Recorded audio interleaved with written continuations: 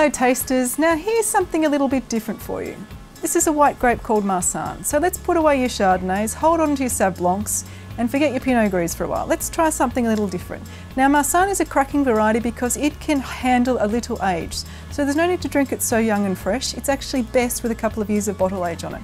And what happens to the wine is the colour intensifies from a light pale straw to a beautiful golden colour. And as it intensifies, the flavours change from simple flavours to wonderful complex flavours. So we're looking for honey and we're looking for toasty notes in this one, but there is no oak. Let's pour it into the glass so you can see what I'm talking about. Ooh, pop. See that? Look at that wonderful colour. Look at the golden colour in that wine. That's not something you see every day, and it's certainly not something that you see from a young wine. It's definitely something that we see from a wine with age.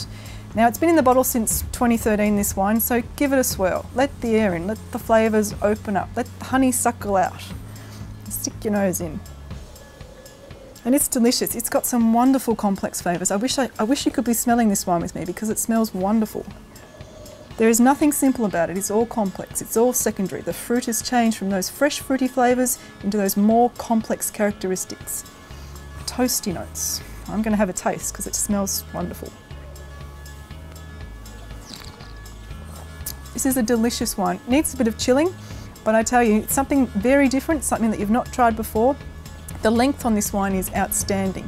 So if you want to try something away from the norm, take it to a dinner party, show your friends, get them to try and guess the variety because they never will. Please enjoy the Princess Butterfly Marsanne. Thanks.